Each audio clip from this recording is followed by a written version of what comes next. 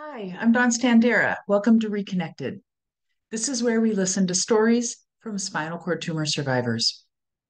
We aim to provide connection between survivors by telling our stories.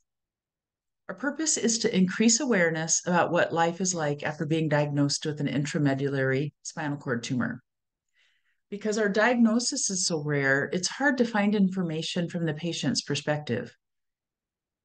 When we get diagnosed, we first Google. I did. What's an ependymoma? What's a spinal cord lesion? What does intramedullary mean?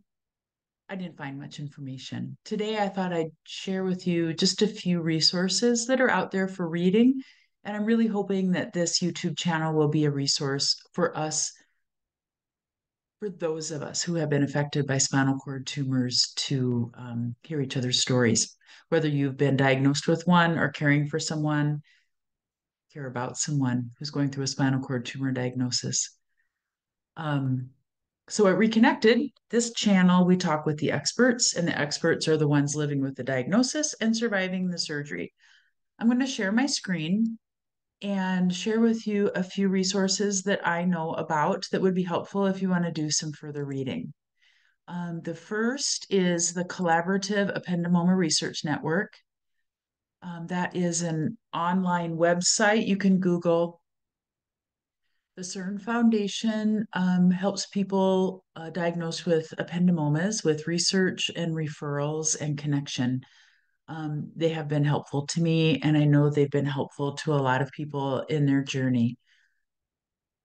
Another resource is a book written by, let me make sure I get her name right, Ruth Marshall. She's from Canada. She had a spinal cord tumor, and she wrote a book about her experience called Walk It Off. That is available on Amazon. And then there's two more books I'd like to give you information about.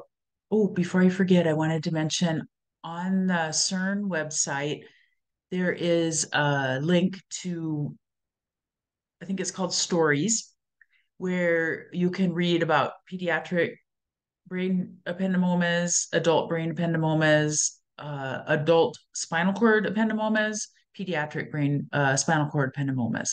And then a lot of people tell their stories, a brief version of their story, which is helpful for me and for other people. And then two other books I want to share about. I I was a part of creating.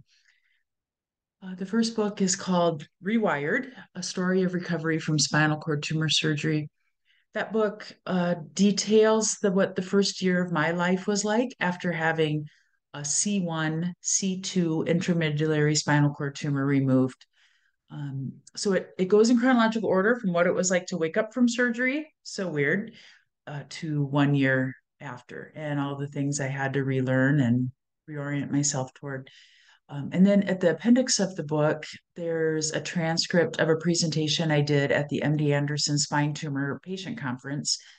And at that conference, I spoke about what it was like to live with a spinal cord tumor and decide not to have surgery, which I did for 4 years and 10 months between diagnosis and surgery. So there's a transcript of that presentation at the end of that book.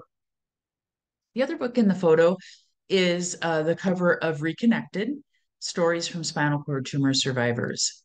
That's a book that is a compilation of stories from 10 different people affected by spinal cord tumors. I wrote in that book an update to what my life is like 6 years after writing Rewired. And then there are 9 other people who contributed to the book, people with all with intramedullary spinal cord tumors, cervical, thoracic, lumbar.